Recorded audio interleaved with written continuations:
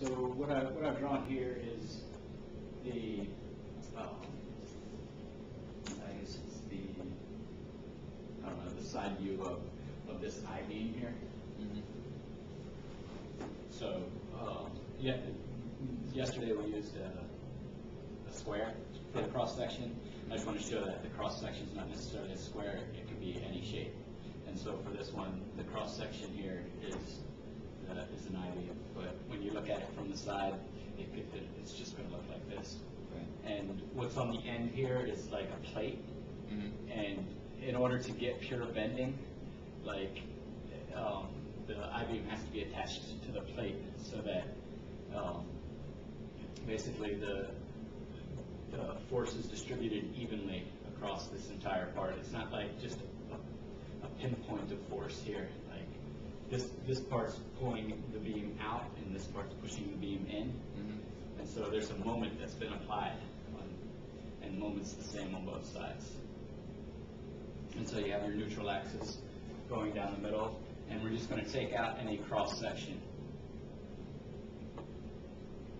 And no matter where you take the cross section in pure bending, the forces are going to be the same. It's only based on its distance from the neutral axis. It's not based on its distance within the length of the beam. So that's why you can just focus on the cross section rather than the length of the beam. But it's just easier to visualize it like this first, so that you see what's going on. Basically, we're getting to the point where we can determine how much stress this beam can take, and that's the whole point of the whole structural mechanics class, basically. So, so we're trying to figure out how much stress is in any particular point in this beam. Okay. And then this one right here, it's the same thing. This is just the end of the beam here, and we're focusing on this just so that you can see where the concept of moment comes from for here, because basically there's a force being applied to the top and an equal force being applied to the bottom of the plate there. And what it's doing is it's going to compress the top to make it want to bend up, and then this is going to extend the bottom, which is also going to make it bend up. And that's what forms the moment, because you can see that the moment equals the force, this force P times the distance from the neutral axis. Is that? And like some of the stuff I'm not going to know, like a very deep reason, but so maybe Professor Ticker. Yeah. It's not on my notes.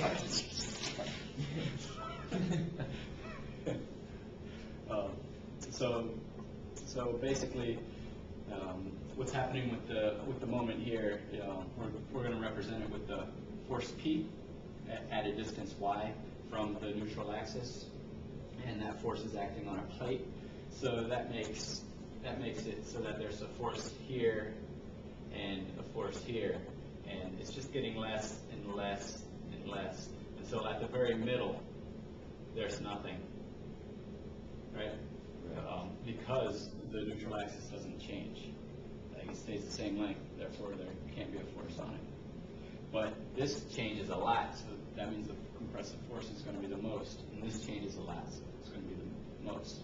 And so going by this diagram here, we see that the moment right here, which is represented up here, is going to equal, and if we take the moment from wherever we're looking for the force, say out here, actually the furthest out you'd go is you just follow this. It's going to be, say, any point from here to here is going to be negative y. So we're going to have our moment equal the force times the distance y away from the neutral axis. And then from there, we can see that the moment is going to equal negative y times times the stress times the area, and that can be a little bit confusing. But going back to what was in, I think, in chapter 1, with the stress relationship and how stress is equal to the force divided by the area, and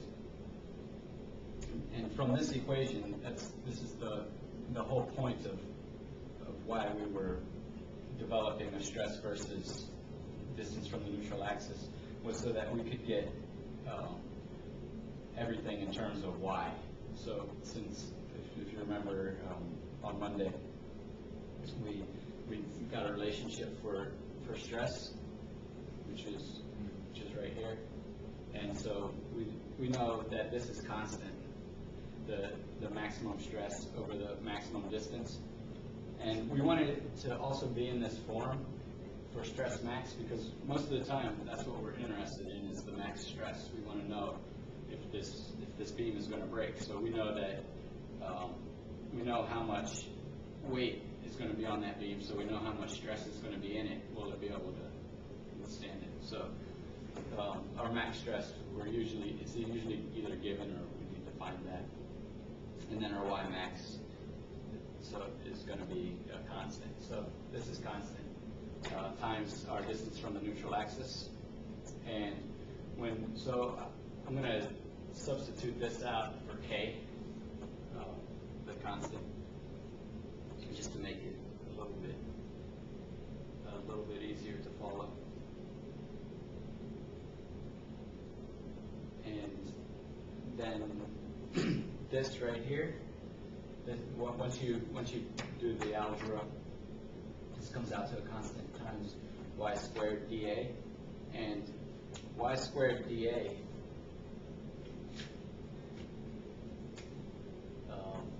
is the integral of inertia.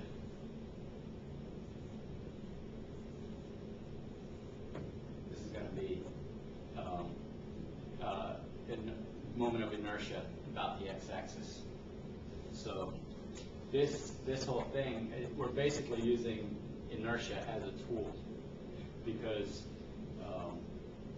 usually for any of these beams we're given what the inertia is. You could still calculate it using this integral, but generally they're just given. And you would have to use this integral or memorize whatever equations are for a square, for a rectangle, or for a triangle, or whatever size beam. So probably for most purposes you won't have to use this, but for now we use it just so that you can see where our equation down here is going. So if we know that this integral y squared dA equals I, then it's safe to say that our moment here is going to equal k times Ix.